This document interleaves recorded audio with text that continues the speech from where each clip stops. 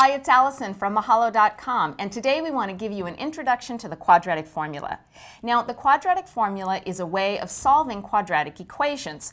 Quadratic equations are ones that have an x squared term like this, and when you graph them, they look like this. They're parabolas, and the solutions are where the parabola crosses the axis.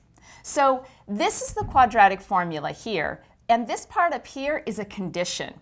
In order to use the quadratic formula, your quadratic equation has to look like this: ax squared plus bx plus c equals 0.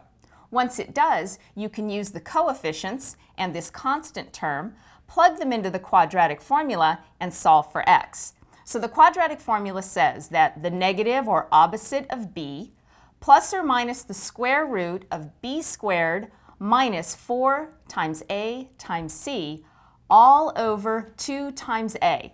That will give you the solutions to your quadratic equation. Now, a lot of people find the quadratic formula intimidating to look at, but it's actually pretty straightforward to use. There's 3 basic steps. The first one is make sure that your quadratic equation, the one you need to solve, is in the right form for the condition.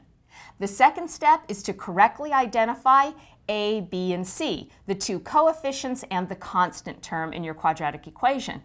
And the third step is just plugging those numbers in to the formula and calculating. So it's actually pretty straightforward, and we're going to go through each of those steps in this series of lessons. And that's your introduction to the quadratic formula.